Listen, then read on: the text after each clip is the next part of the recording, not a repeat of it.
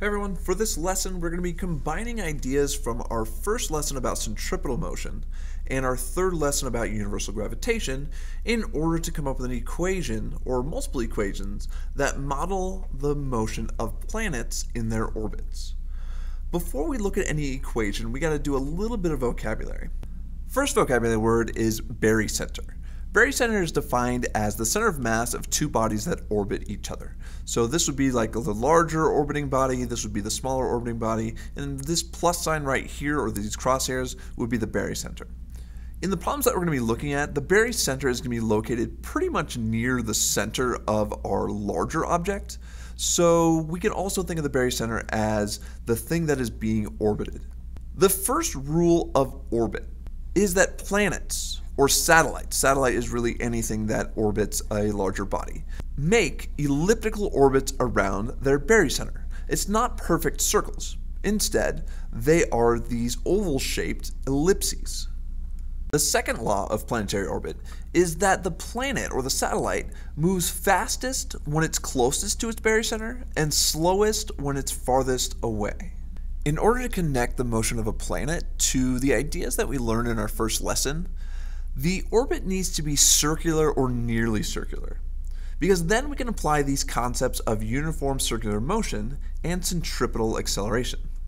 For example, say we have a mass of little m orbiting a larger mass of big M in a nearly perfect circle with a radius of r, and it's moving with a tangential velocity of v.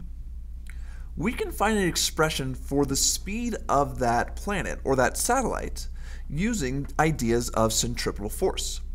So in this case, the only force acting on this satellite is the gravitational force between M and M, big M and little m.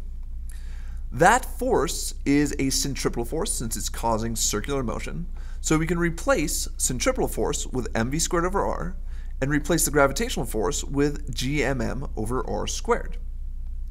Notice that the little m's cancel, one of the r's cancel, we take the square root of both sides, and we get an equation for the velocity of a satellite in a circular orbit. It's equal to the square root of g, our gravitational constant, times m, the mass of the object being orbited, divided by r, which is the radius of that orbit. This is actually not an equation that's on your formula sheet. It may be one that's good to memorize, at least so you know the relationship between mass of the satellite, which has no effect on orbital speed, mass of the planet being orbited, and the radius.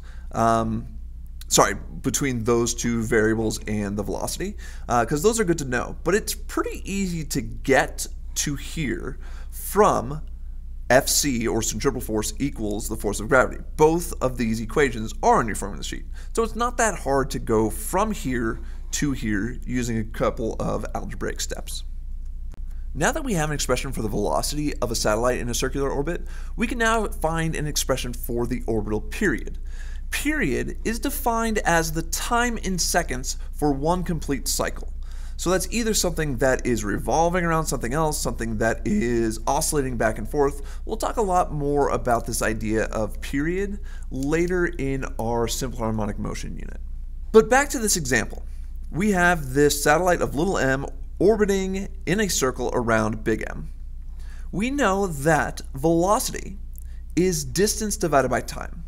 The distance that this little mass is going to travel in a single cycle or a single orbit is the circumference of this circle. The circumference of the circle, of course, you can find by taking 2 pi times the radius. The time is going to be the orbital period. The symbol for period is a capital T. We also just found an expression for the velocity of a satellite in circular orbit. So if we plug that in, do a few more algebra steps, we can then find an expression for the orbital period. We can either leave it in this form, 2 pi r times the square root of r over gm, or we can put that r underneath the radical, so we have 2 pi times the square root of r cubed over quantity gm. Now this expression is a bit harder to generate based on the equation that are on your formula sheet. Also, this is not on your formula sheet.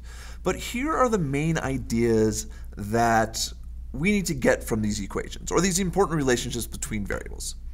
The mass of the satellite does not affect its speed or its period. It doesn't matter if it's the size of a moon or the size of a car. If two satellites have the same distance away from the same planet, they will orbit with the exact same speed and period. Increasing the mass of the object being orbited. It doesn't really make sense to increase the mass of the barycenter, but the object being orbited increases the speed and decreases the period. Increasing the orbital radius decreases the speed of a satellite and increases the period. We'll take a look at some conceptual problems when we get to class. Hopefully we won't run into anything where we're having to use that much algebra to solve a Physics 1 problem, but it is something that's come up in the past. See you guys soon.